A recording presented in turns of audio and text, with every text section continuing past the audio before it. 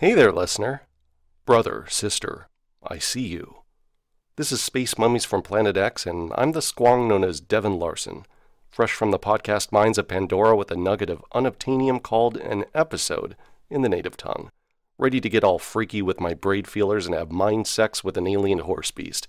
That's right, we're talking Avatar this episode, but you knew that if you happened to glance at the episode title, so why be coy about it? I just saw The Way of Water, and I have thoughts. First, though, how you doing? How you been? It's been approximately a month since we last touched base, I think. With any luck, I'm recording this right around, possibly on Christmas, so under even normal circumstances, this is a busy time of year, but I've got the new job thing, and I just moved, so yeah, who has time for anything? Octopath update. I haven't been playing much Octopath recently. I need to get back to it. Instead, I've been playing 2022's hot new game, Marvel's Spider-Man from 2018, in an effort to address the truly shameful backlog of games that I've been neglecting. Other than that, I caught all the way up on Titans and have been working my way through some of the other DC movies and shows that I've missed thanks to HBO Max. For instance, I hadn't seen James Gunn's The Suicide Squad. James Gunn is an entertaining and inspired filmmaker, which you would know if you've seen Guardians of the Galaxy or like anything he's made. And Suicide Squad was no exception. Kaiju Star of the Conqueror, need I say more? The main cast was delightful, and I was shocked at how great of an actor John Cena is. Imagine my further surprise when I discovered that they made a spin-off show for HBO Max called Peacemaker centered around his character. It came out this past year, and I recently binged the whole thing. Loved it. Legitimately funny, absurdist, with the expected moments of pathos you get with any serious anti-hero show about a killer that murders for peace. If you've got HBO Max, go watch it. I highly recommend it. On the anime front, I got way into the new show Spy Family about a pretend family in pseudo-Cold War Europe trying to infiltrate a prep school. The dad is a spy, the mom an assassin, and the only one who was actually aware of all of this is the adorable first-grade daughter who has telepathy. It's funny and super charming. JoJo Stone Ocean Part 3 dropped, and I devoured all of those episodes in a couple of days. I've said it before, and I'll say it again. I love JoJo's Bizarre Adventure so goddamn much. I'm sad it's over, at least until they announce an adaptation for Steel Ball Run, but nothing lasts forever, I guess, even when it should. What else? I don't know, that's pretty much it, I think. I saw Bones and All in theaters a few weeks ago. That's the teen fiction cannibal movie with Timothée Chalamet. What a goofy-ass story, and not in a good way. It got so much critical praise at the time, probably as a result of the cinematography, but damn, feel free to skip it, you have my permission. And that's everything I've been up to lately. So enough delay, let's get into it. Avatar, The Way of Water. As part of my preparation for this episode, I went back and watched Avatar 1 for the first time in years, since I saw it in theaters, to be perfectly honest with you. Way back in 2010, when I saw it, I didn't exactly hold it in the highest regard. This is me coming clean. Forgive me, Father, and all that. It's not that I thought it was a bad movie by any means, it's just that by that point, the movie had been out for months and had been pretty impossible to score tickets for. Audiences were obsessed, particularly over the groundbreaking use of 3D, which would go on to be all the rage in filmmaking for a few years afterwards. People found Pandora beautiful and captivating, some to the point of feeling depressed that it was just a movie, if you believed the headlines. So finally, I saw it and thought, okay, this is pretty and kinda novel, but isn't this basically just Dances with Wolves with blue cat people? Which is admittedly reductive, but I felt the need to push back against how over-the-top people were being about it. Upon second viewing recently, I found I appreciated it a lot more, what it was trying to do, the beauty of the alien world it depicted. It's kinda hard to believe that the whole thing sprang more or less fully formed from the brain of a visionary director with the confidence and ability to actually get it made. I mean, it's such a specific weird thing. It's kind of incredible. And the name of that director? James fucking Cameron. You know him, you love him. James Cameron. Terminator, Aliens, Titanic. The man is a legend for good reason. Not only has he directed some of the highest grossing films of all time, he's widely recognized as an innovative director and has made contributions to science and environmentalism outside of his work in film. Born in 1954 in Ontario, Canada, his father was an electrical engineer, his mother an artist and nurse. He loved science fiction as a child. Already you can see where this is all coming from. At 17, the family moved to California, where James attended college for physics, before switching to English, before ultimately dropping out to drive trucks and write screenplays. In 1977, this little movie called Star Wars shifted the whole trajectory of his life. He quit driving trucks and borrowed some money from a consortium of dentists to write, direct, and produce his first film, a science fiction short called Xenogenesis. Xenogenesis is a pretty straightforward concept. In the distant future, an engineered man and woman set out in a sentient ship to look for a place to start a new life cycle for humanity. They encounter a derelict ship, explore it, and fight a giant robot cleaner. Cameron shot the whole thing in his living room, using self-taught film techniques. It was enough to get him noticed by New World Pictures, which hired him to work on several film projects, such as Battle Beyond the Stars, Escape from New York, Galaxy of Terror, and Android. During this period, he wore a number of hats. He was a model maker, a special effects director, and art director. Then for the movie Piranha 2: The Spawning, which came out in 1982, Cameron was initially once again tapped for the role of art director, but when the original director left the project citing creative differences, this provided Cameron with his first opportunity to step up and direct an honest-to-God feature-length film. It was a difficult project. The same power struggles over creative control with the producer that beset the original director also affected Cameron. The movie was shot in Rome, and at one point while suffering a fever, Cameron had a nightmare about an invincible robot hitman sent from the future to assassinate him, which would serve as the inspiration for his first hit film, the legendary The Terminator, 1984. Cameron wrote the screenplay for The Terminator in 1982 while crashing on a friend's floor, drawing major inspiration from John Carpenter's Halloween, released in 1978, a few years prior. He took the script to his agent, who hated it, and told him to work on something else, so he fired his agent and kept shopping the script around to a number of studios on the condition that he be also allowed to direct. This received a mixed reception, as a number of studio executives weren't willing to take a chance on letting a new director like Cameron make a movie like this. The project landed at Hemdale Pictures, later to be distributed by Orion following a deal that Cameron made, where he sold the rights for $1 provided he be allowed to direct. If you know anything about The Terminator, it may amuse you to know that Arnold Schwarzenegger wasn't originally supposed to play the lead role. The first pick for the killer robot was O.J. Simpson. For real. With Schwarzenegger suggested as a possible choice for Kyle Reese. Cameron ultimately went with Schwarzenegger because he felt that Schwarzenegger's bodybuilder aesthetic more closely fit the role, and I guess at the time didn't think that O.J. Simpson felt menacing enough, which is funny. The Terminator was a massive success, spawning a number of sequels, comics, and video games that continued to be produced to this day. It put James Cameron on the map as a capable and visionary director that could use cutting-edge special effects while writing and directing his own material. After co-writing the script for Rambo Part 2, Cameron then pitched a sequel to Ridley Scott's Alien titled Aliens. There was some skepticism at the time about sequels being good or profitable, which, what a difference compared to nowadays, right? Not to mention that it had been 7 years since the original Alien. Nevertheless, Cameron made a persuasive case, and the movie was greenlit.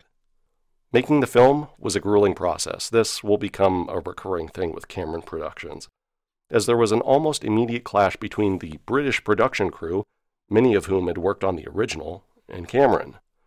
Much of the tension centered around the daily tea breaks that the crew would take, something that frustrated Cameron to no end. He had this very specific vision for the film and would grow irate at the disruptions to the filming process. There were a number of firings, including the cinematographer, who complained about the shooting schedule, actor James Remar, on account of a drug possession thing, and assistant director Derek Cracknell. Cameron experimented with a variety of special effects techniques. If you get a chance, go watch the behind-the-scenes featurettes for Aliens. They're fascinating, and generally pushed the cast and crew to produce the best movie they could. The result? Another massive box office hit, 7 Academy Award nominations, and 2 wins in sound editing and special effects. A case could be made that Aliens is a better movie than Alien, although they're 2 very different types of movies. I happen to fall on the side of thinking that Alien as a horror movie is a little bit better than the action movie direction of Aliens, but to each their own. Aliens further cemented Cameron as a master of science fiction and popularized the concept of the Space Marine. Other movies would then go on to explore the concept further, including Starship Troopers, Stargate, and later a little movie called Avatar, which we'll get into in a bit, obviously. So following Aliens, Cameron turned his attention toward The Abyss, released in 1989, which was based on a story that he had written in high school. It's a movie about workers on an oil rig who discover an intelligent alien life in the ocean. The filming of The Abyss was a complete disaster, legendarily so. Most of the shooting took place in 2 huge water tanks in a decommissioned and never active nuclear power plant in South Carolina, which constantly sprang leaks. The shoot ran way over budget and placed a tremendous strain on both the cast and crew, who were pushed to meet deadlines by a perfectionist and yelling James Cameron. There were a number of safety mishaps. Ed Harris nearly drowned at one point. One of the tanks became overchlorinated and bleached the diver's hair white. And through it all, Cameron was unyielding, insistent in pursuit of his vision to the point of being outright dictatorial. It's sort of like the dark side of his genius. He knows exactly what he wants and demands it. Screw the cost. The movie ended up missing its release window by a month, had a middling box office take, and reception by audience and critics was muted. It received several Academy Award nominations and won one in special effects, but the result was generally considered a misfire, and Cameron's reputation took a small hit. It didn't slow down Cameron whatsoever, though, and his next film, Terminator 2: Judgment Day, saw the director back on top, redefining what was possible for a blockbuster action sci-fi sequel. It was a landmark film, way beyond what he had attempted with Aliens. Schwarzenegger and Linda Hamilton reunited to portray a story about a killer robot turned good, with Schwarzenegger's T-800 from the first film returning to the past to defend future leader John Connor from Robert Patrick's T-1000, a shape-shifting liquid metal robot that pushed the boundaries of special effects and the nascent use of CGI, stands for computer-generated imagery, on screen. We take CGI for granted these days because it's in everything. Every Marvel movie is awash in it, and Avatar, as we'll get into later, I promise, is like 90% CGI, but T2 set the benchmark for all of that. Even though his previous movie, The Abyss, was a bit of a flop, Cameron had managed to test out this water-based CGI creature in it. This served as the underpinning for the T-1000 concept, only they made it opaque, metallic, and a central component of the movie. T2 basically started the summer blockbuster arms race that held sway until, arguably, COVID. It was the highest-grossing film that year, broke box office records for a rated R film, and won 4 Academy Awards. Then, in 1994, Cameron followed this up by writing and directing the film True Lies, once again starring Schwarzenegger as well as Jamie Lee Curtis, about a married spy trying to hide his actual profession from his wife, who believes him to be a computer salesman. I don't have a lot to say about it. It's a charming movie that was well received by fans and critics alike, with good reason. Then came the passion project that would go on to define James Cameron for well over a decade until Avatar, the Academy Award-winning Titanic, released in 1997. Cameron had always been fascinated with underwater exploration. I mean, look no further than his work on The Abyss for evidence of that. The genesis of the project was the 1985 discovery of the wreck of the Titanic by Robert Ballard. Cameron had followed the discovery with great interest, and after watching a National Geographic special on Ballard, he began jotting down notes on how he would go about structuring a movie based on it, with the narrative of the disaster bookended by present-day salvage footage and the memory of a survivor to give things an air of personal mystery. It was a huge production, the most expensive movie ever made at the time, at around $200 million. The majority of it was shot at a specially constructed studio in Mexico with a 17 million-gallon water tank and a 775-foot replica of the Titanic. It was one of the first films to integrate motion capture, CGI, and stunt work in a way that thoroughly blurred the line between what was real and what was CGI. Additionally, many of the standard lighting, rigging, and filming techniques that were used on other movies proved to be completely impractical on the set of Titanic, leading to widespread improvisations with dollying and so forth. Cameron created backstories for over 150 extras on the film based on the real-life people that were on the wreck when it went down. Up until it released, many were predicting a flop. Studio execs couldn't envision such a long movie, its ultimate runtime was 3 hours 15 minutes, with such a massive price tag being profitable, let alone recouping the production costs. And it was a love story. Absurd. Except, If you were around at the time, you know how things turned out. Massive success, #1 at the box office for 15 consecutive weeks, something that will never happen again. Highest grossing film of all time, until Avatar broke the record over a decade later. Academy Award juggernaut with 14 nominations and 11 wins. So what do you do after that? Well, Cameron then took a break from directing feature films for a while. He developed the series Dark Angel for TV and then spent the early to mid-2000s working on documentaries. He mostly stayed with underwater exploration stuff, focusing on marine life. There were 2 separate documentaries on the Titanic, etc. One of those Titanic documentaries, by the way, Ghosts of the Abyss, released by Disney for theaters in 3D. During an interview with The Guardian, Cameron announced his intention to film everything in 3D going forward, which he was true to his word. James Cameron movies all seem to center on the relationship between man, machine, and nature in some way or another. What does it mean to be human? What forms of life are deserving of respect? He clearly sees the value in strong female protagonists, as demonstrated by his 2 Terminator movies and Aliens, among others. Aliens, and later Avatar, examine the military-industrial complex. Cameron clearly has a deep pessimism or cynicism when it comes to the military and how it prioritizes blind obedience over free thought to the detriment of life and dignity toward all manner of living things. The same can be said about corporations, which come across as equally morally bankrupt as the military. The profit motive is a corrupting influence, and we denigrate ourselves in pursuit of it. To Cameron, technology is a double-edged sword.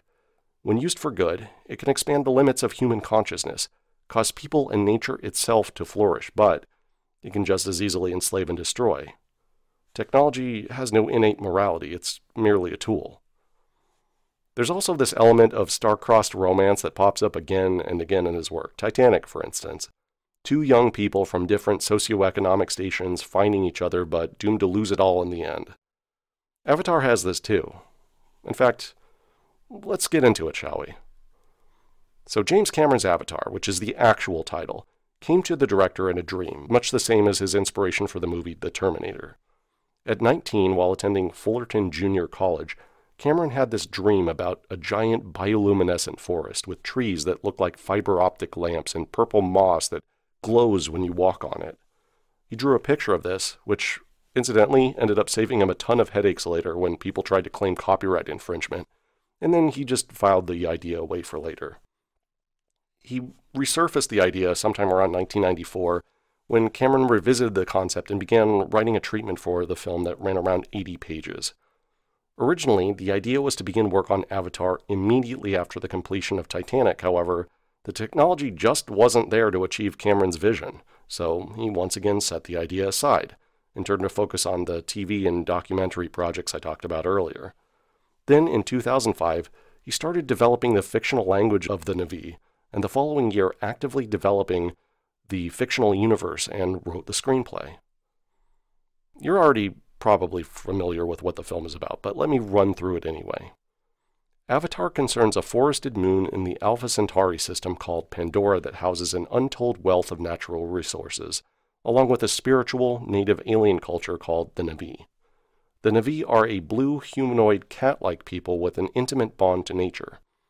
All things on planet Pandora make up this network of energy that the Na'vi worship, which they call Awa. At some point in the past, this harmony was shattered by the arrival of humans.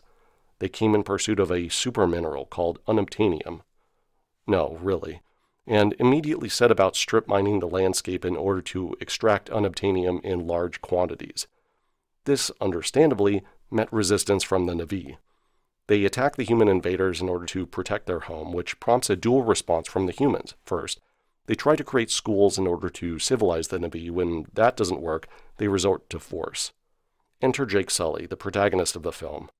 A veteran who lost the use of his legs, Jake is brought into a program whereby genetically engineered Na'vi bodies are controlled remotely by human operators. At first, his mission is simple: ingratiate himself with the Na'vi in order to gain intelligence that can be used to exploit them, but before long, Sully finds himself brought into the forest-dwelling Na'vi tribe, the Omadikaya, and trained to walk, hunt, and fly as they do. He falls in love with Neytiri, the chieftain's daughter. He falls in love with the planet. When a sizable deposit of unobtainium is found beneath the sacred tree of the Na'vi, Sully switches sides and fights with the Na'vi against the human invaders. He organizes a massive uprising of the various Na'vi tribes and employs military tactics against the humans. They are eventually able to overpower the humans and drive them from the planet. As a reward, Jake is permanently bonded to his avatar body through a mind link from the sacred tree. That's the gist of it anyway. I mean, it's over 3 hours long. There's one thing I wanted to bring up that really didn't fit elsewhere in my notes, so I wanted to talk about it here. The sex scene. The what, you say? Sex in Avatar? I don't remember that at all. I know, but it did happen. So here's the deal. In the original theatrical cut of Avatar, Sully and Neytiri have this romantic moment where they link hair tendrils, which are these feeler things that the Na'vi use to connect to everything, and it's clearly sensual and they're clearly having sex. It suggests all these weird complications like, are they screwing the animals that they ride on? They link feelers in exactly the same way. If you were to go watch the movie now on Disney Plus or wherever, they've edited that part of the scene out, presumably to make it more appealing to a broader audience, which I get, but it led to this weird Mandela effect where some people remember the sex scene and some don't. Anyway, moving on. The first thing that most people probably will point to about Avatar that was remarkable is its use of 3D, and I do want to talk about that in a second, but I wanted to pause and point out something a little more fundamental. James Cameron created a vibrant alien ecosystem and put it on film. Think about that for a second. Pandora doesn't exist. He made that shit up with computers and filmed a movie there, starring blue cat people, and it feels authentic. I feel like that gets taken for granted, but it's an amazing achievement. Then there's the technical aspect of it. Most of the movie is CGI, including a majority of the characters. The fact that it all feels cohesive due to a combination of motion capture and post-process CGI, as well as real actors, is pretty groundbreaking.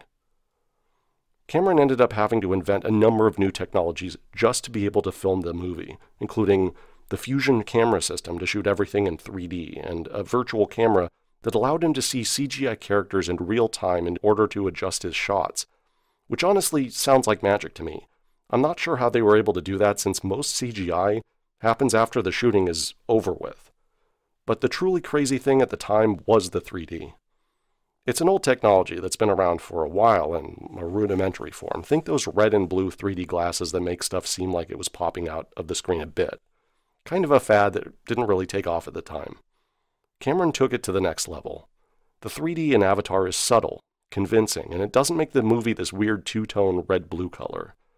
As a result, the 3D upped the immersion factor even more, which made Pandora feel that much more real to audiences.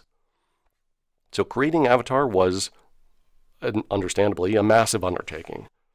It's the distillation of one man's vision on screen, something that required, as I said, completely new filmmaking techniques in order to bring it all to life. In addition to the fusion camera system and the virtual camera, they also needed a special camera on the boom to record facial expressions, which would then be mapped to the digital characters. Rendering everything required massive amounts of data storage and over 900 people behind the scenes. It required a 10,000 square foot server farm to process the data. Each minute of footage for Avatar requires 17 plus gigabytes of storage. The runtime was also a point of concern for the studio execs, by the way. There's this funny story about Cameron on the set of Avatar where this exec tried to talk to him about making the movie shorter, and he cursed the guy out and made him leave the set. There's that personable James Cameron charm. Gotta love it. The movie ended up costing a lot, $237 million by many estimates, although the numbers can be a little fuzzy, though it more than made up for it at the box office. Although more on that in a minute.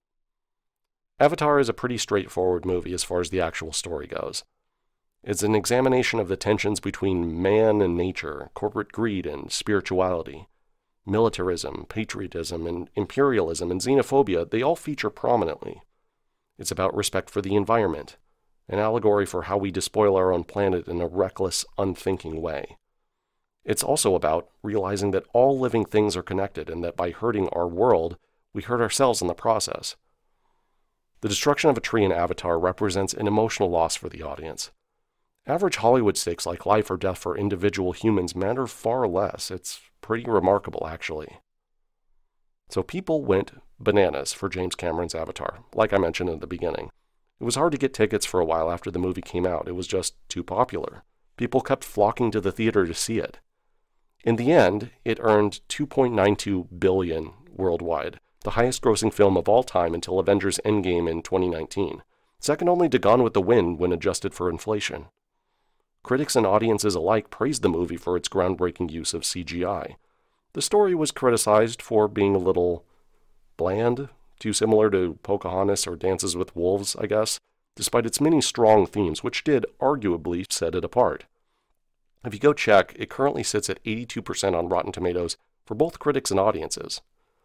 There was also this weird thing that started popping up, which I mentioned before online in the wake of Avatar's theatrical release, this thing that they dubbed post-Avatar depression syndrome. I don't know how real this actually was versus just some online rumor. However, people started reporting feeling depressed and unsatisfied with their lives after experiencing the world of Pandora in Avatar. I don't know. It sounds crazy to me. Avatar jump-started the 3D craze of the early 2010s.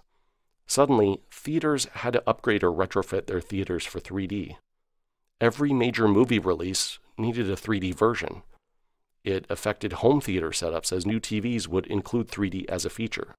It was everywhere for a few years because everyone wanted to capitalize on that Avatar magic. I guess making almost $3 billion is kind of an irresistible prize. All of the novel CGI techniques that Cameron created for the film would then make their way into other movies like Star Wars or the MCU. It also affected the release window for future movies. Up until that point, the summer blockbuster was king, and the winter months were considered a dead zone for new releases. Avatar, released in December of 2009, changed that perception.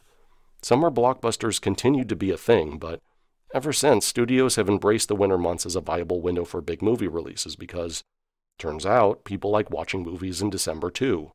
Shocking, I know. So Avatar comes out, is this massive hit, and then Cameron waits 13 years to release a sequel. Why? Well, it's much the same answer as to why did the first movie take so long to make.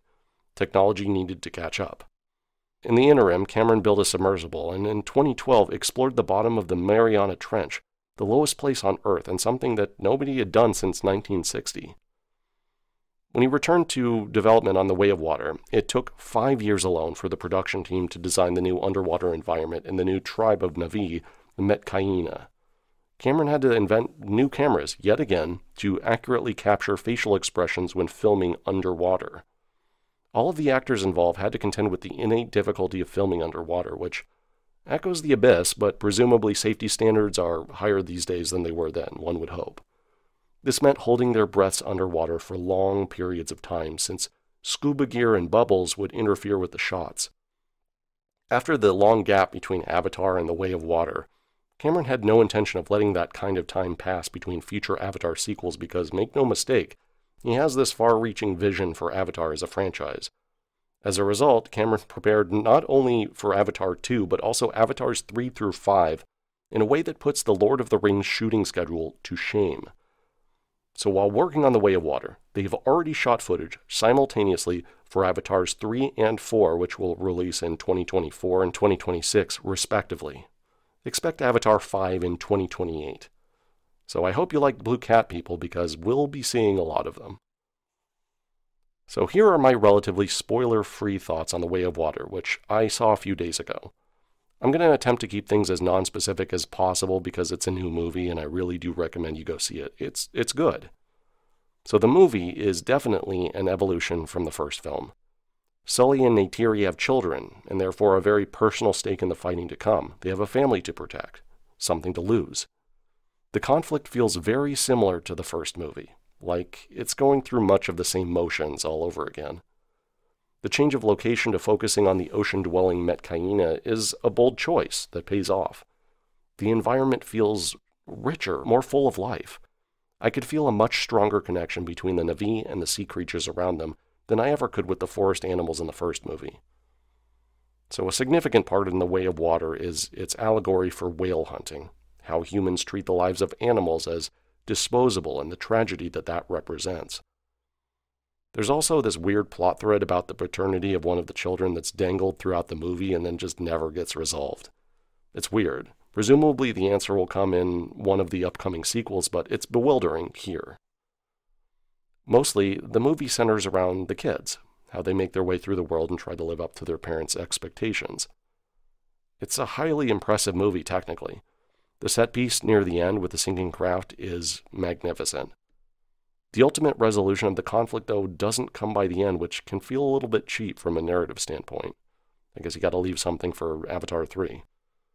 I also felt that the movie was a bit too long. I know, come yell at me, James, but I don't know what it is these days with 2.5 to 3 hour movies. Nobody feels like they need to edit or be concise anymore. Everything drifts towards indulgence. But the main takeaway is, I did like it.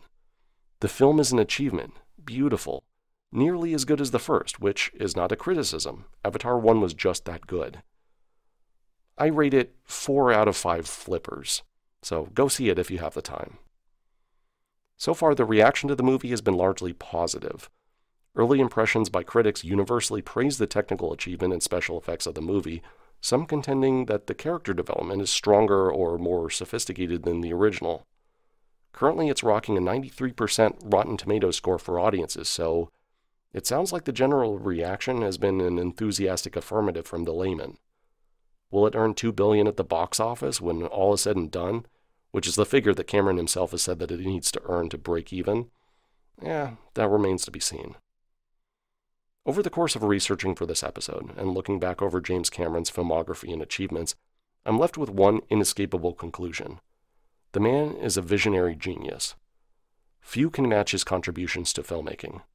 He's responsible for so many technical innovations, pioneering the use of CGI and motion capture, 3D, always pushing the boundaries of what's possible in film. The man created hit after hit, defined the very concept of the high-budget blockbuster, and has pursued his craft fearlessly in the face of any and all obstacles. Consider this. Who but James Cameron could get not one, but 2 expensive CGI movies made about blue space cats? 3-hour-long movies with anti-corporate, pro-environmentalist messaging. Who would even try? And that's the episode. Or as they say in the V. Yeah, I have no idea. What, you actually thought I was going to quote something there? Thanks for listening. It's the 10th episode. I can't believe it. I've actually done 10 of these things. Which does bring me to a bit of an announcement. The show is going on hiatus for a bit. I know. It's such a good show. Why would you do this to me, Devin? What am I supposed to listen to now? What can I say? Life gets complicated, you know? I moved. I'm working full-time. I'm trying to have this voiceover career thing. And then there's this podcast, which I love doing, but boy, it's a surprising amount of work. All the time I spend researching, editing, etc.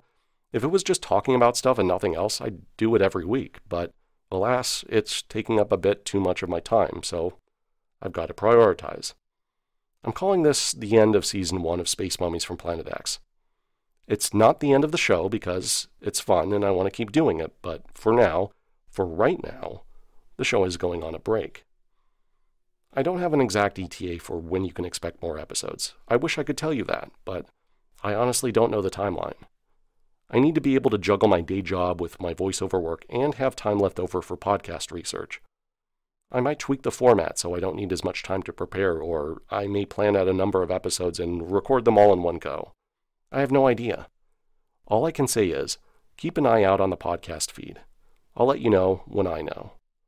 In the meantime, I'll continue to update the YouTube channel about once a month with new tutorial videos. I'm also planning some additional content for the channel, so look forward to that in the future. And at some point, Space Mummies will return for Season 2. So until next time, whenever that is, be good to yourselves.